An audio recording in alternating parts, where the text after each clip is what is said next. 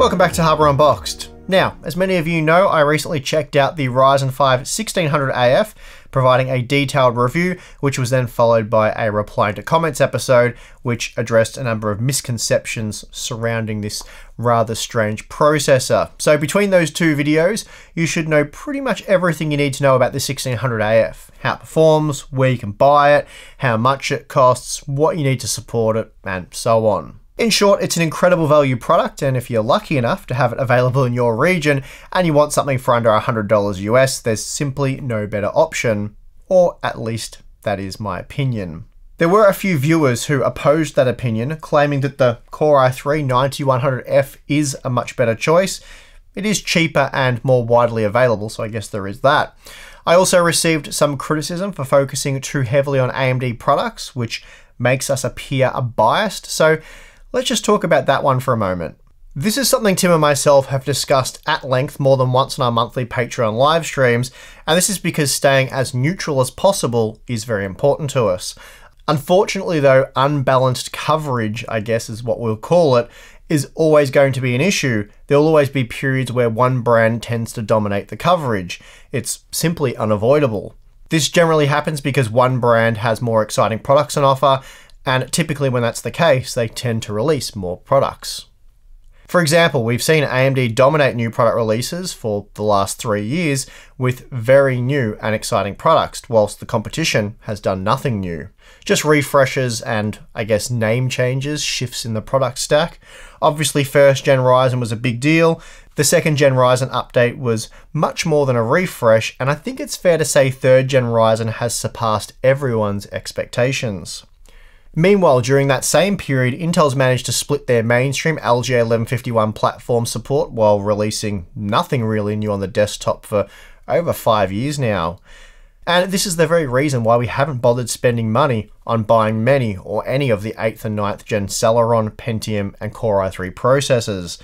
We know exactly how they'll perform, as they're almost all refreshed products. So, with Intel struggling to give us anything new, and AMD continually pumping out new and exciting products, this is why the Red Team has been dominating the coverage. And it's not just here, but across all tech media. But I thought, why not? Let's spend some money on this thing and try to satisfy those who are interested. It is also one of Intel's most popular CPUs right now, as it costs just $80 US, or about $130 Aussie. So before we get into the benchmarks, let's talk a little bit about the Core i3-9100F. It's a 4-core, 4-thread Coffee Lake CPU, which means it's basically identical to an 8th, 7th, and even 6th gen quad-core. That also means it's really not that different to a 4th gen Haswell quad-core either, as the only noteworthy change here being the upgrade to DDR4 memory.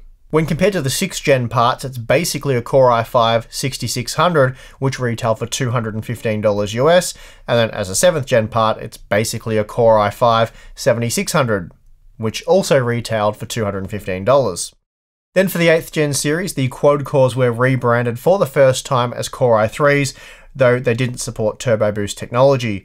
Now with the 9th gen Core i3s, parts such as the 9100F are basically the same as the previous 8100 for example, but now with turbo enabled, supporting up to 4.2 GHz for single core workloads. This makes the 9100F more like a Core i5-7600K, as it also boosted to 4.2 GHz, though it featured a higher base clock at 3.8 GHz, whereas the Core i3-9100F can drop down to as low as 3.6 GHz. So if we look at the specs, as we just did, it seems pretty clear that there's going to be very little in it when comparing the 7600K and 9100F, at least out of the box, as the Core i5 is a K-SKU part, and that means it can be overclocked, whereas the 9100F is locked regardless of the chipset used. That said, with a Z-series chipset, the Core i3 processor does support memory overclocking. But this all begs the question, why were Intel fans claiming the 9100F would dust the 1600AF when in that very review we included Core i5-7600K results? Perhaps it's the 9th gen designation that makes it appear more powerful than it really is. Not sure on that one, but whatever the case, today we're comparing them both head to head in an effort to determine which budget CPU you should invest in. So let's jump into the blue bar graphs. For testing the Core i3-9100F, the Gigabyte Z390 Aorus Ultra has been used with DDR4 3200CL14 memory, and the same memory has been used to test all processors. Then for the graphics card, we have the GeForce RTX 2080 Ti, as this will reduce the GPU bottleneck, allowing us to look at CPU performance rather than GPU performance, as this isn't a mid-range GPU review. Okay, so right off the bat here we have the Cinebench R20 multi results, and the margins you see here will translate to pretty much any application that can utilize 6 cores or more. So basically any video editing tool, 3D rendering application, code compiler, and so on. And these are all things budding creators will want to do with a budget processor such as the Ryzen 5 1600AF. These aren't general purpose processors for just word processing, web browsing, and emails. Though given some of the results here, the Core i3-9100F may be better suited for such general tasks. The 1600AF, for example, was 76% faster in Cinebench R20, thanks to the fact that it packs 2 extra cores with SMT support for 3 times as many threads. Also, as expected, the 9100F is very similar to the Core i5-7600K. In fact, we're looking at basically identical scores here. The 9100F does enjoy a clock speed advantage for single core workloads, as the 1600AF will only clock as high as 3.6 GHz, while the 9100F boosts 17% higher to 4.2 GHz, though despite that rather significant clock speed advantage, due to the 2nd gen Ryzen's strong IPC performance, the 9100F is just 4% faster than the 1600F when using a single core. Though I should point out this is in a workload that's not particularly memory sensitive. I should also note that the 1600AF isn't a locked part, and with a cheap $20 tower cooler can typically be overclocked to around 4.2 GHz, so about a 15% increase in clock speed over the out-of-the-box spec. And this does see the Ryzen CPU overtake the 9100F for single core performance in this test. Taking a look at performance in 7-zip, we see that the 1600AF is almost twice as fast as the 9100F for compression work. Here it was a whopping 93% faster. In fact, the Ryzen processor was just 11% slower than the Core i7-8700K, so yeah, a completely different league to the Core i3 model. Then when it comes to decompression work, that figure is blown out to a truly massive 127% margin, making the Ryzen CPU worlds faster than the 9100F and just 3% slower than the 8700K.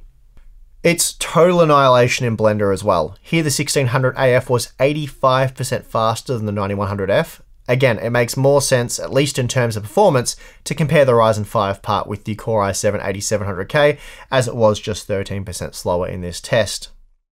The 9100F does have the advantage of using less power, but when comparing total system usage, it's actually worse in terms of performance per watt. Here the 1600AF consumed 50% more power, but it was 85% faster, so significantly more efficient, and that's largely due to its SMT support.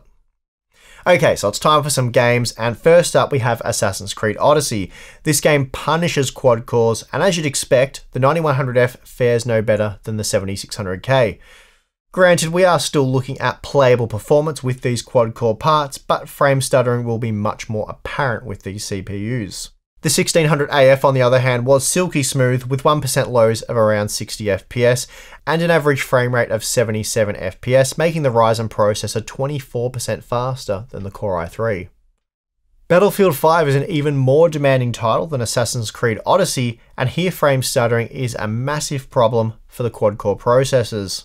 There is a 137% performance disparity between the 1% low and average frame rates with the 9100F. Whereas we see just a 38% disparity with the 1600AF. As a result, the Ryzen 5 part was 9% faster when comparing the average frame rate, but a massive 86% faster when comparing 1% low results. So this allowed the Ryzen 5 processor to not only offer more performance, but also a much smoother gaming experience. Shadow of the Tomb Raider is another modern CPU demanding title where the 1600AF was up to 28% faster, so again another big win for the Ryzen processor. And The Division 2 is yet another modern and even more CPU demanding title, and here the 1600AF was 43% faster than the 9100F when comparing the average frame rate, and 33% faster for the 1% low result. Far Cry New Dawn, it's not a particularly CPU demanding game, at least not in the sense that it utilizes core heavy CPUs very well. However, we include this title deliberately as it is a good example of how some older titles behave with modern processors. It's also important to note that while the 9100F is 14% faster than the 1600AF, the Ryzen 5 processor still allowed for over 60 FPS at all times and didn't suffer from poor frame time performance. The game still played very smoothly. Hitman 2 typically isn't a great title for Ryzen CPUs. The 3rd gen Ryzen 7 3700X falls short of even the Core i7 7700K, for example. However, this title also requires more than 4 threads. In the case of the 7700K, it skates by thanks to its hyperthreading support. The 7600K though, it struggles, and it's the exact same story for the 9100F. The game is still playable and relatively smooth, but the 1600AF does have a clear advantage here. Finally, we have Total War 3 Kingdoms, and again, the 1600AF edged out the 9100F, this time allowing for 10% more frames on average and a 23% improvement to 1% low performance. I don't think this comparison calls for any further analysis at this point. Seems pretty clear to me that if you want to build a budget gaming PC, investing in a quad core to save even $50 really isn't worth dealing with frame stuttering in a number of recently released titles.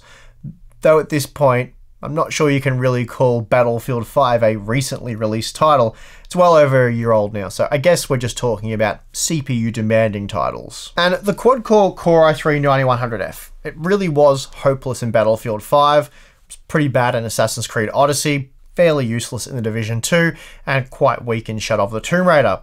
It really was only the older, less demanding titles such as Far Cry New Dawn where it worked well, or well enough. And in those titles, something like the 1600AF, or really any 6-core Ryzen processor or better, they also work well enough. So, this is a situation where the 9100F is really starting to fail moving forward, and 6-core 12-thread processors like the 1600AF are getting better utilized.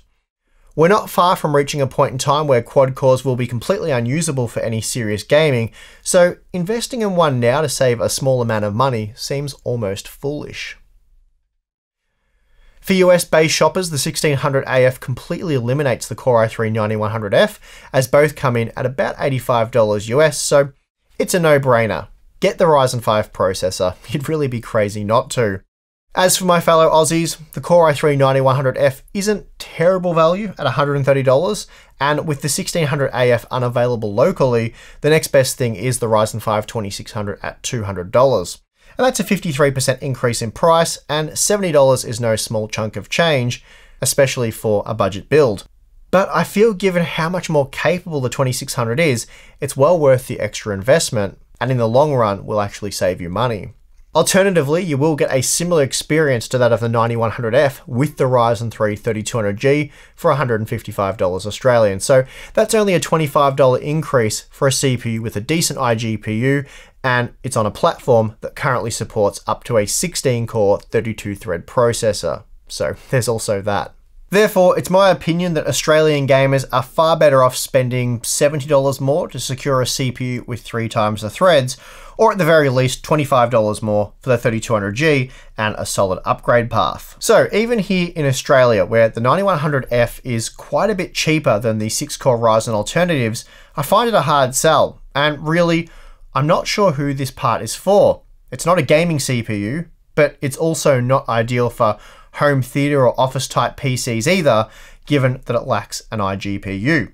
For that, you're just much better off with something like an Athlon 3000G or the Ryzen 3 3200G. And with that said, I think we're done on this one. As always, I'm interested to hear your thoughts. Let me know what you think about the Core i3-9100F down in the comment section below. Do you think it's worth buying? And if so, what would you buy it for? Very interested to hear your feedback on this one.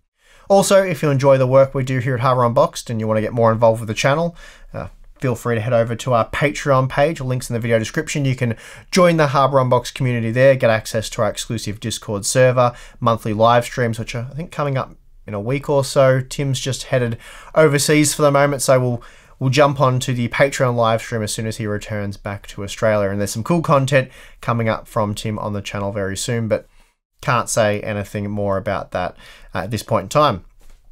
Anyway, thank you for watching. I'm your host, Steve, and I'll see you again next time.